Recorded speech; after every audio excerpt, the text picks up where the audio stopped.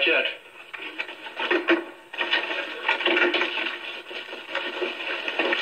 Lisa? Darling, come here. I want to talk to you.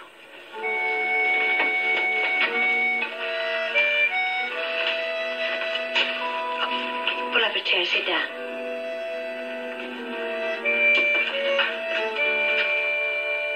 Well, all day long I've been sitting here and thinking, and the more I thought, the more I thought I should think some more. Should I go or shouldn't I? This is a very important decision. Yes, it is.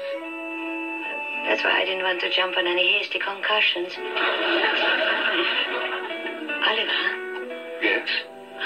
Darling, I'm sorry, but I think we ought to go back to the city.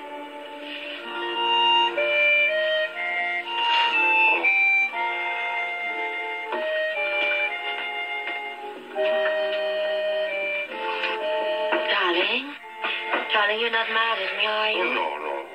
I kept my promise. I tried it for 6 months. Yes, you did. I tried hard. Yeah, you did. You tried hard, and I'm grateful. You know, most men have dreams they don't realize. At least you made mine come true, even if it was only for 6 months.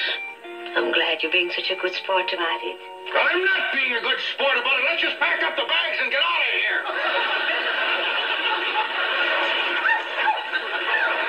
Sorry. Here's your bill. Good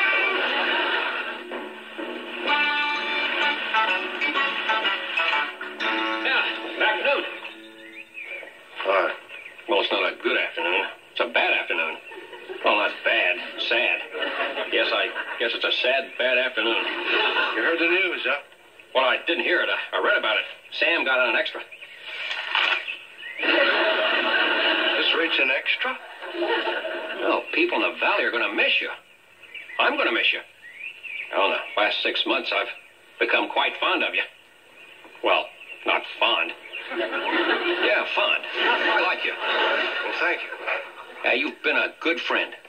And I never will forget you, Mr.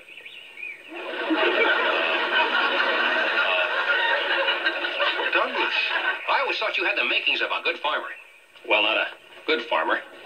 Well, I mean, you took this place when it was nothing, and you made it into a... Oh, boy. Oh, I just came over to say goodbye to you, Mr. Douglas, and to Mr.